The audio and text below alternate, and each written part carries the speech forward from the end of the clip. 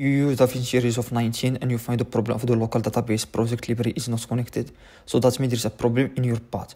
So first of all, you need to know the path of the location of the project. Like in my case, I changed my username account of my Mac, so the location used all the path. And in your case, it can be a problem with the path of the location inside of your. So in your case, you need to know the location, then update it. So you go to add project library under connect, give a name, and the location, browse to it. And like I said before, the location exists inside the library. There is it. I will show you in the terminal. There is the long path of the project.